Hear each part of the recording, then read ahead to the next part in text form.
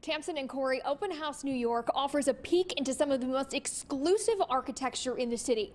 We found the spot that has the weirdest architecture, arguably, but it proves that beauty is in the eye of the beholder. So this is a pile of wallboard. Wallboard, old pipes, and piles of tile.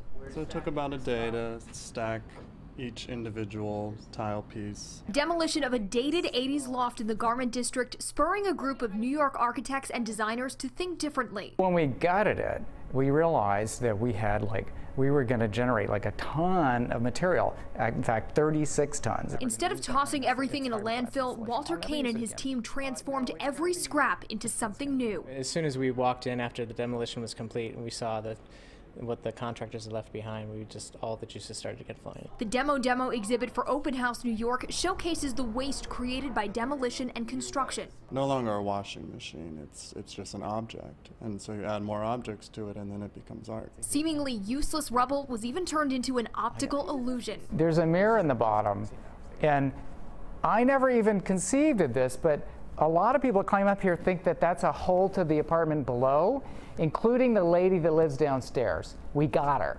Everything in the exhibit will eventually be recycled or turned into something new for the apartment's renovation, like this new tile crafted from old tiles that would otherwise be tossed.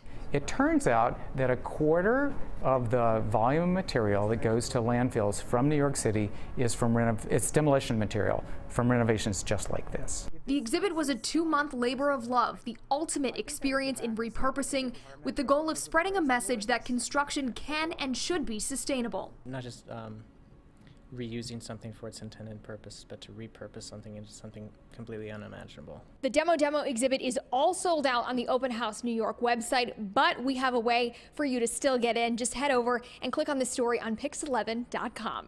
Reporting in Midtown, Katie Corrado, Pix11 News.